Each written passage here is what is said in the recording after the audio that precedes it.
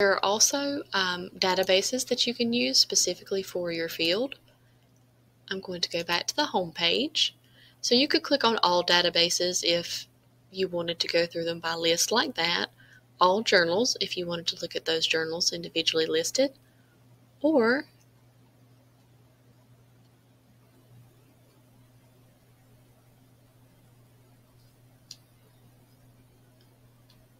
you can go to databases and do a search.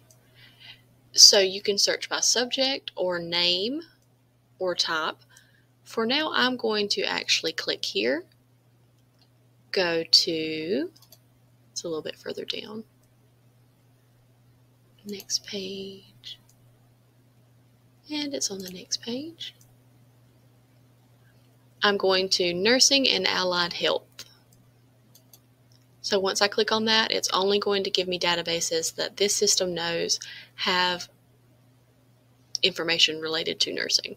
So you can see we've got Nursing and Allied Health Database, Journals at Ovid Nursing Collection, both of those really good resources, and there are even more. You could keep going.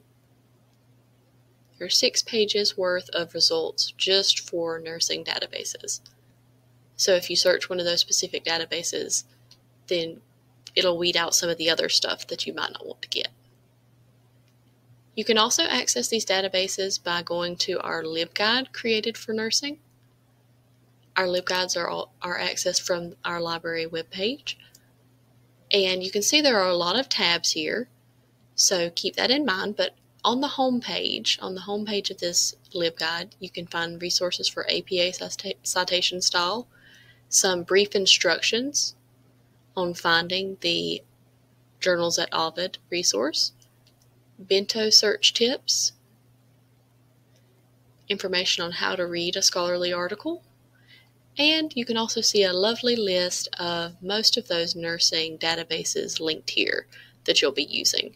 You've got Journals at Ovid, you've got R2 Digital, which is also a great resource, and I will quickly and briefly show you both of those.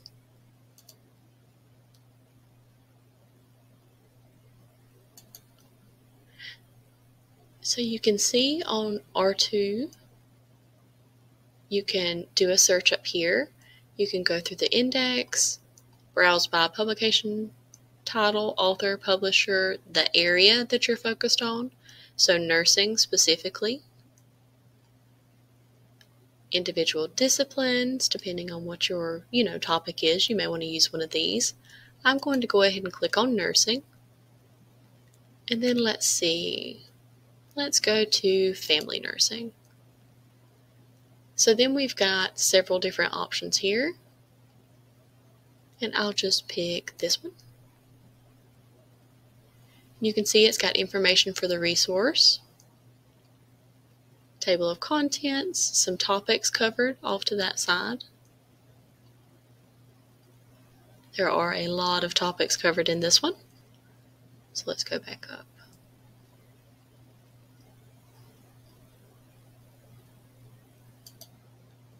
Now this does look very different, but you can still grab your citations. You can export from this little Tools tab, and you can get them in APA format, or you can export them to RefWorks or EndNote or one of the citation managers you're using. You can also email this page to yourself so it can help you find it later. It does tell us that this title is available in our collection. You can even search in here, and it shows my last search, so we'll just go with that one actually. So it says there's 129 results in this resource, and it gives you each one of those options like it does when we search ebooks in Galileo. So if I click on this, it's going to give me that excerpt, and it's going to show me where those terms are, which can be really useful. So definitely make sure and explore R2 Digital Library. There is a lot that you can make use of on here. Ovid is different from R2 Digital. You can do a search and include related terms. It's kind of similar to searching Galileo, but the options for refining your search are a little different. So let's do drug interactions and see what comes up. And I'm going to include related terms because I'm just wanting drug interactions. Okay, so if you scroll down, you can see we get 254 results as it shows over here. And it highlights where those terms appear. You can go into the article as a PDF, grab your citation. If you click Cite, it gives you 3 citation options, and you can just click over here and copy that and paste it wherever you need to. You can also click and view the abstract to get an idea of what the resource is about, and select any of these options over here if you need to.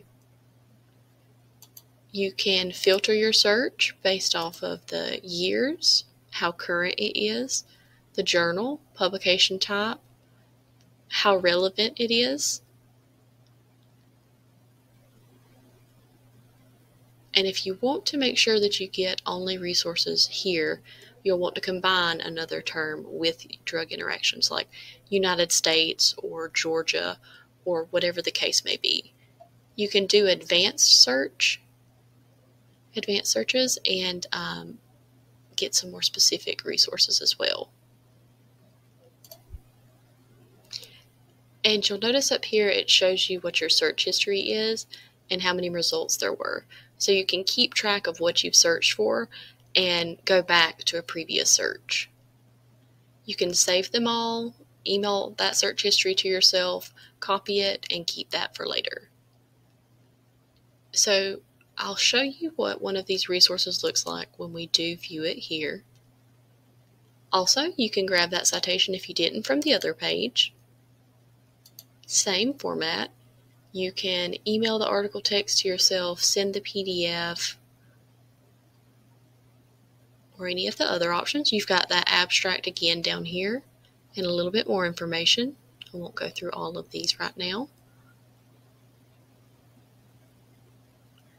But to go into the actual resource, I'm going to click Article as PDF, and it's going to take me directly into it. You can see that it's 8 pages long, and you can immediately scroll through. So very, very easy to access and get to. And if you didn't get the citation, either of the other 2 pages, you can grab it from here.